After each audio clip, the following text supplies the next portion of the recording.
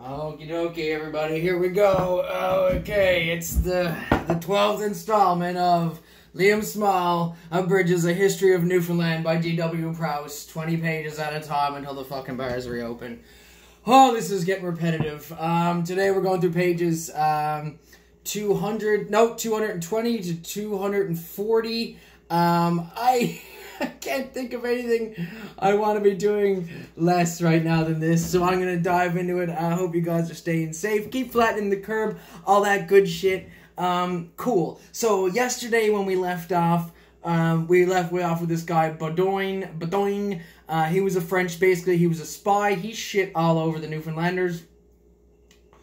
And, he made all these journals calling Newfoundlanders down to the dirt and stuff. I made some quotes about that. They were disparaging. Didn't really like them.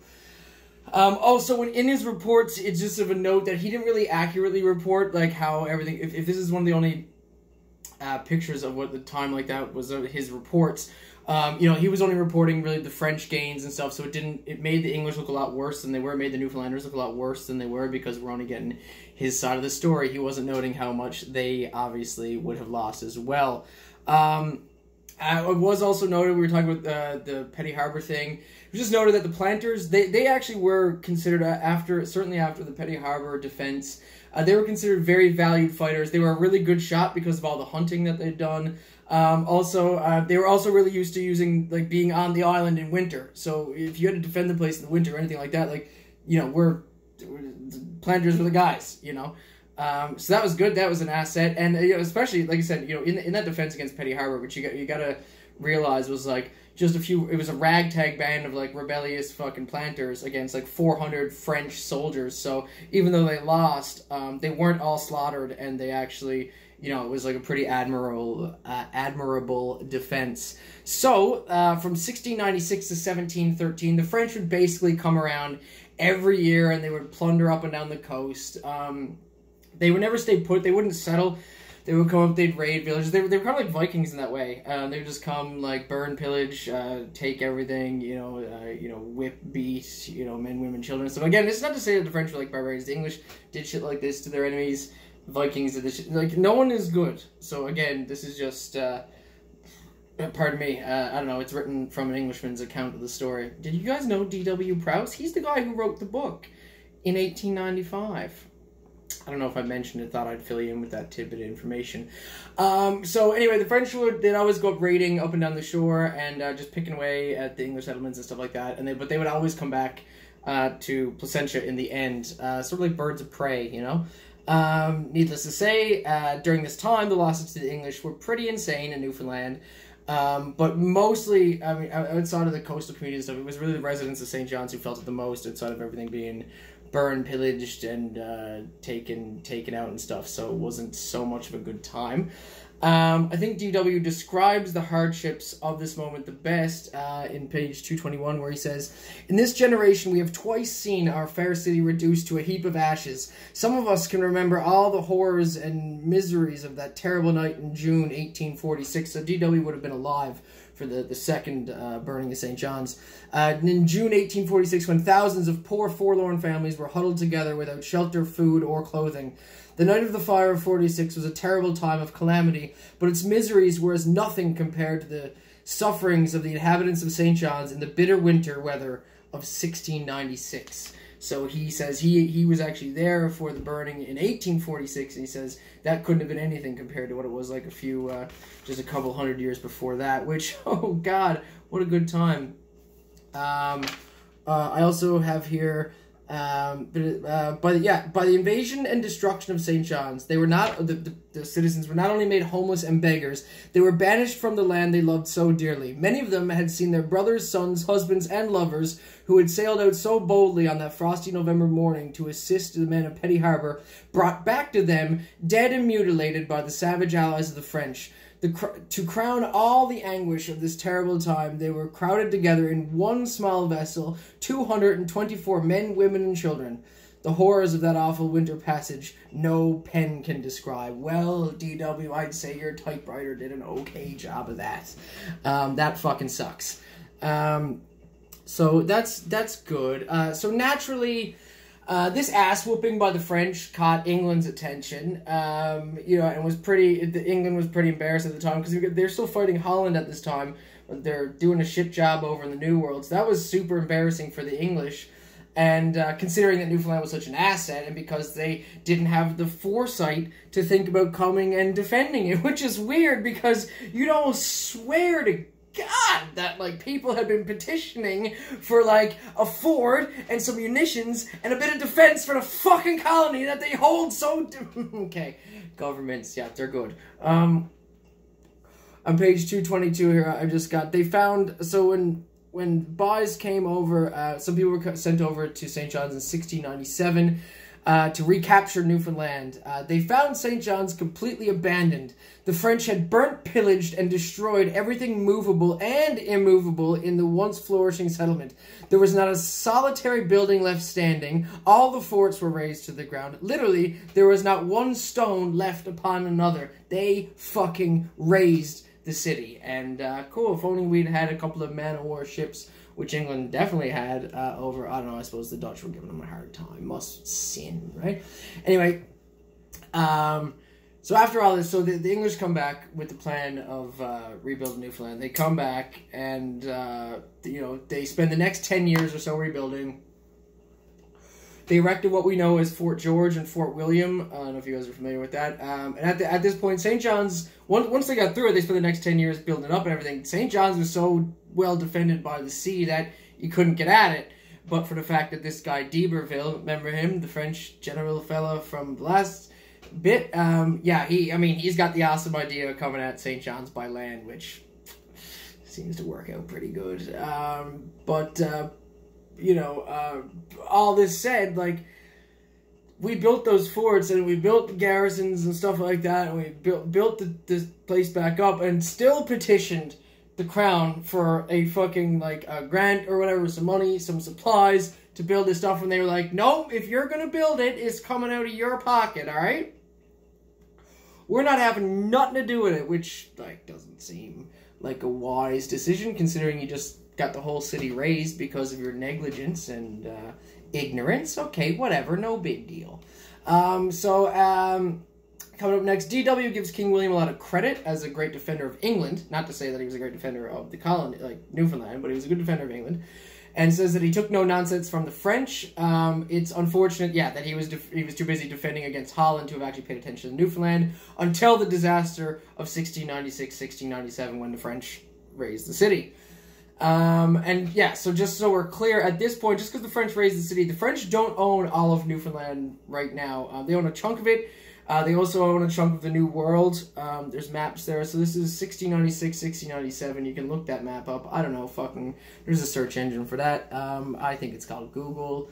Do whatever you want. But the French own a bunch of stuff, but they didn't necessarily own, you know, Trinity Bay, Conception Bay, up to Bonavista and stuff like that. They would just fuck with them and raise it a whole bunch. Because they never stuck around. They always went back to Placentia. So anyway, after all the dust had settled, King William had made what was called an Act to Encourage Trade to Newfoundland, which...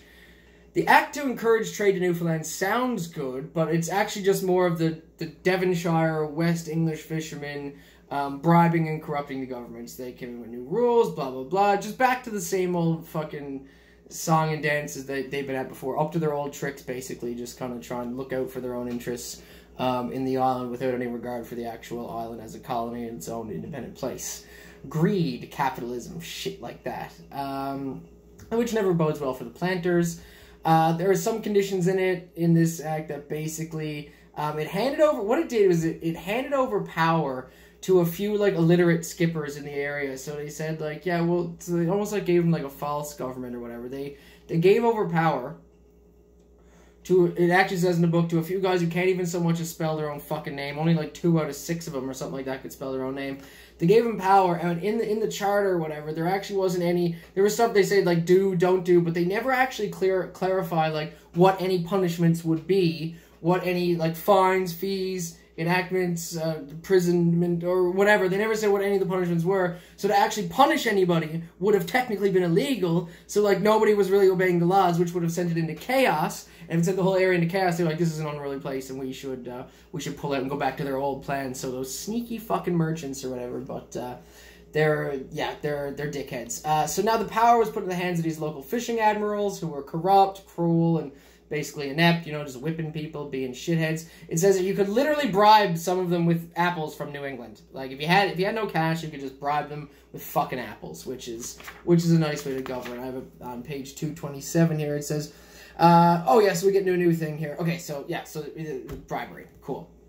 Now, on 227, it says, the most celebrated of the fishing admirals, commander-in-chief, and the generalissimo of the West Country adventures in 1700 was Captain Arthur Holdsworth, Admiral of the Harbour of St. John's. So, Holdsworth was a good guy. Apparently, Holdsworth is a name that goes back way far into holdings, both in Devonshire, here in Newfoundland, stuff like that. We have Holdsworth Court. I'm sure that's where that comes from. That's called the deck, for those of you who don't know. So yeah, Holdsworth is just a name in our history that's important. In the last year of King William's reign, he established the English Missionary Society, whose goal was sort of to spread Protestantism into the New World, into their new colonies and stuff like that. And I haven't really talked much about religion, because at this time it's just sort of like the since King fucking Henry, the Church of England, and then the French had the Catholic Church or whatever, and so that's sort of been it. There was no real presence of a Catholic priest in the English colonies up until this time, even during this time. So yeah, in the last year of William's reign, he established the English Missionary Society to spread Protestantism on the island. He sent over this fellow, Reverend Jackson, shows up in 1697, started a congregation there. Apparently he was a nice fella. I don't know if it's super important. It didn't really come up again. Maybe it will. I just thought that I hadn't really touched on religion. Just kind of an update. Things sort of are the way they are. English are orange, and the French are green. Or Catholics are green. My mother, father, he was orange. Mother, she was green. That's an old song. Look it up. Then we get to the end of the chapter, which means we have an appendix. Woohoo! Bonus round. Appendix. We have the Baudin's diary.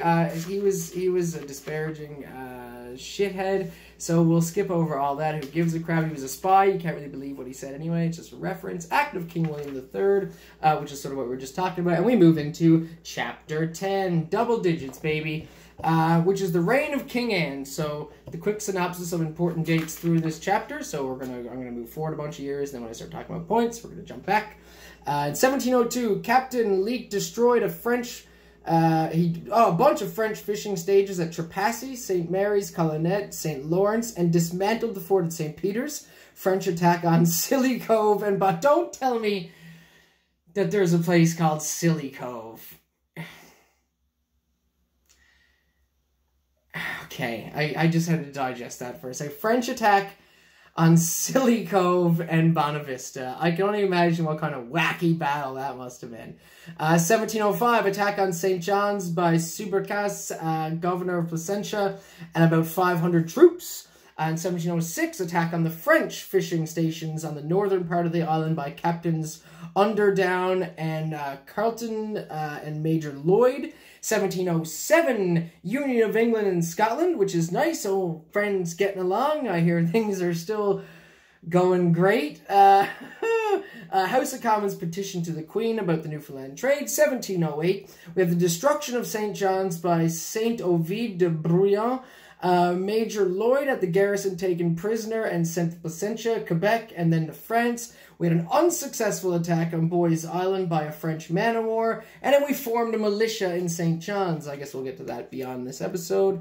1711, Admiral Hovenden Walker, with 15 ships, 900 guns, and 4,000 men, decided he was not able to attack Placentia.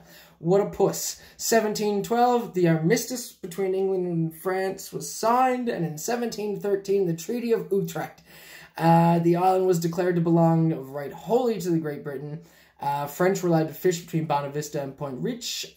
Survey of the island ordered to be made by Captain Who's a Butt, whoever the fuck, but not carried out for want of funds. 100 French settlers arrived at Louisbourg from Placentia and Saint Pierre, so the French got the fuck out. Those are the big dates. Cool. We nailed it. A lot going on. So during the reign of Queen Anne, not too much here. Not going to keep you too long. At the beginning, okay. So there's a passage on page 236. Says during the whole of this reign, the reign of Queen Anne, our unfortunate colony was devastated by war. Besides minor attacks from the French privateers, twice within this short period. Oh no, not Queen Anne. Sorry, before Queen Anne. He starts before Queen Anne starts. I'm sorry. It's William, the other guy. So during the reign of King William III, our unfortunate colony was devastated by war. Besides minor attacks from French privateers, twice within a short period of 12 years, St. John's and the outlying English settlements were destroyed by the French. So yeah, we got our asses kicked. So that was lovely. So at the beginning of the 1700s, while the British Army, they were enjoying victories in Europe, they were embarrassing themselves over here by letting their defenses down to the French, letting cities be burned to the ground. They loved Newfoundland so much. It was making so much money. It was so good. And they just, could not seem to want to defend it. So the French were like, well, yeah, we're going to keep attacking it. So it was becoming embarrassing to the English at that time. And so it should have. Then we had failings by the English. We had this guy, Graydon, who I mentioned in the dates there. He came over with a fleet from England to destroy Placentia, all them guns, 4,000 men, whole pile of guns, bunch of ships, got there, and then he bailed, saying he wouldn't be able to take it. Better to go back. It was too well defended. And apparently they could have actually taken it, which is embarrassing. On page 237, it says here, Admiral Hoven and Walker's great expedition to capture Quebec and Placentia in 1711. Wait, that's not, I may have made a mix-up here. Graydon came over with the fleet and bailed. And then this guy comes over. This was still a more ludicrous failure. This nautical Falstaff from Shakespeare, complained bitterly that frivolous pamphleteers had laughed him to scorn as an idiot and a coward. He was terribly indignant because he had held him to the ridicule for not having taken Placentia. So, apparently Placentia was actually, it looked well defended, but it fucking wasn't at all. The guys could have actually went in there, no sweat, and fucking taken the place. And then afterwards, when they didn't, when they all bitched out, the English got made fun of for being like, guys, what the fuck? Why wouldn't you do that? It seemed like a sure thing, and it was. So they should have done it. On the bottom of page 37 here, I have, and while they might scout and ridicule a British admiral with 15 ships of war, 900 guns, and a land force of 4,000 men, actually declaring that it was not practicable to make an attempt on Placentia, whilst they knew from an intercepted dispatch of someone's so-and-so, the fucking French governor, that this little garrison was in want of supplies of all kinds, that the promised reinforcement of 2 companies of soldiers had not arrived, and that the La Valère, their only armed ship in the station, had been fucking lost. So, apparently they also knew this. They should have just, that would have been it. Said and done, but no, they went out. DW even goes on to explain it. I don't really quite get his graph here, but he's like, this page here is just here's how they easily could have done it. 300 years later, he's like, man, guys, fucking have a look at the shit. I mean, come on. For 200 years later, I should say. So that's on the bottom of page 237. And then the last couple pages, we sort of started to talk about between 16 and